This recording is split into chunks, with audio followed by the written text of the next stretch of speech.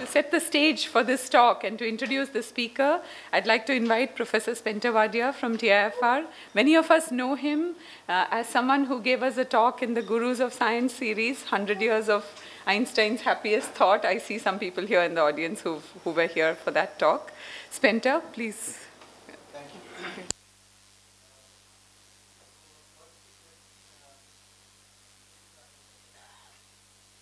Congratulating the Observer Research Foundation for organizing this talk, a science talk actually. So a lot of discussion in our institute actually last week at lunch.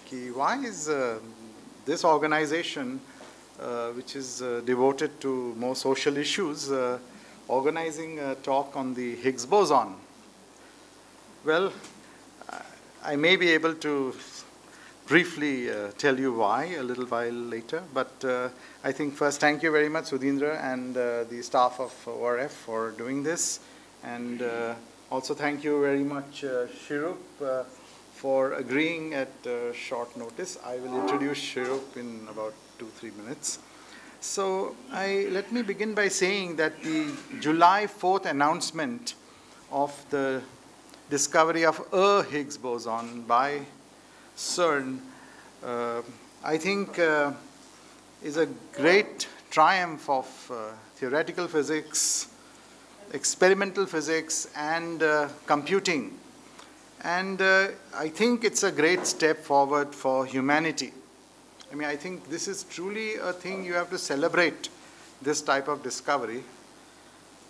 It also has a very long history in the sense that which also emphasizes the fact that science really has no boundaries. So as you all know, in the early 20th century, Kamerlingh Onnes discovered the phenomenon of superconductivity.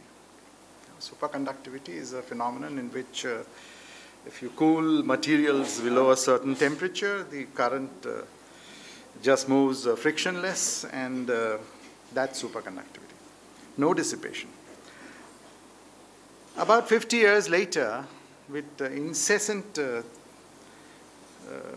a great struggle, Bardeen, Cooper, and Schrieffer finally actually published a very fundamental paper explaining the theory of superconductivity, in which they introduced the idea of broken symmetry or symmetry breaking.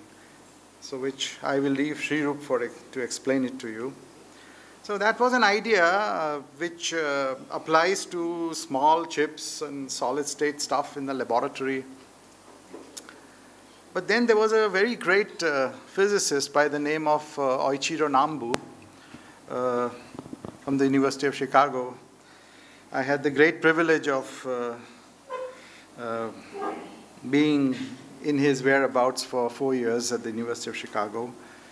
And he also, of course, was awarded the Nobel Prize, I think, in 2007. So Nambu is the person who said that the universe can be a superconductor. I mean, so look at the leap from just ordinary materials with solid state people look at to the universe. And the fact that the universe is in a state of broken symmetry.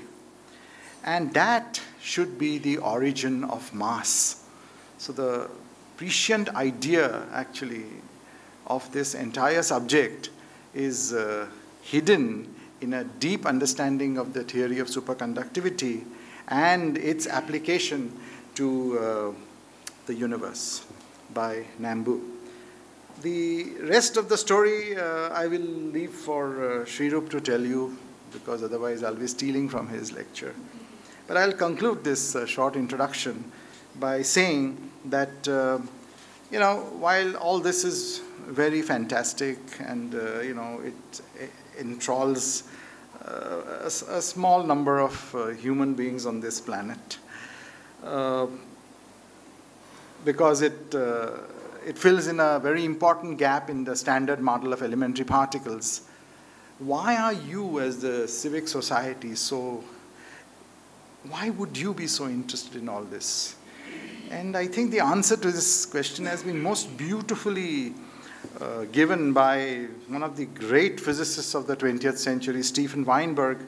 And it came in the New York Times, but I must congratulate the Indian Express for having reproduced it.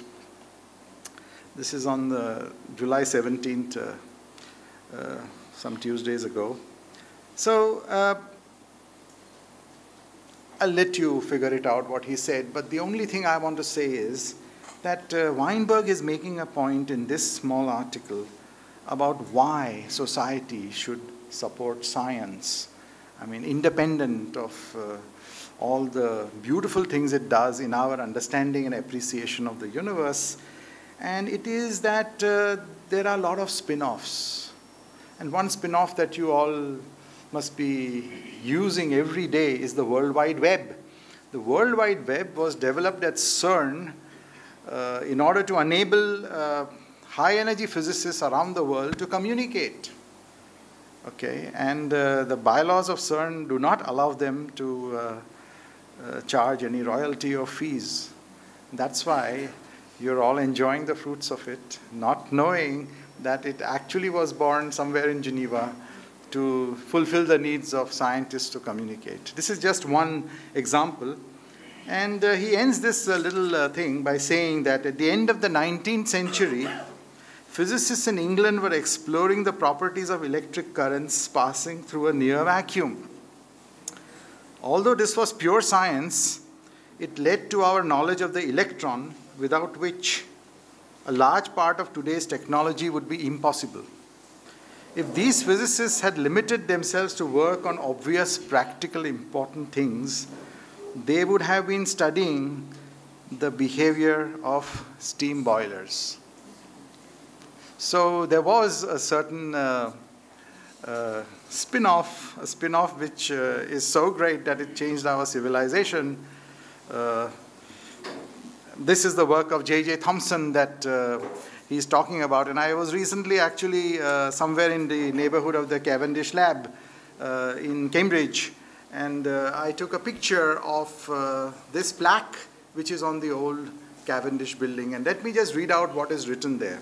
I think it's very telling. Here, in 1897, at the old Cavendish laboratory, J.J. Thomson discovered the electron, subsequently recognized as the first fundamental particle of physics. So elementary particle physics began then, and the basis of chemical bonding, electronics, and computing. That is 1897. So with these few words, now let me introduce my friend and colleague, Dr. Shrirup Raichaudhuri. He's an eminent particle physicist working in the Department of Theoretical Physics at the Tata Institute of Fundamental Research. He is very deeply involved in particle physics related to the Higgs boson and supersymmetry and all the other fundamental things that one will hope to find in the future. And well, he did his PhD on the physics of Higgs bosons in 1994 from the University of Calcutta. So he's very homegrown. He was then a postdoctoral fellow at Tata Institute in Mumbai and then at CERN in Geneva before joining the faculty of the Indian Institute of Technology in Kanpur. So when he was there, we just pulled him out of there actually and brought him here because we needed a faculty member in this subject. And he has been with us ever since. So without saying anything more, I'll give it over to Shrirup, please.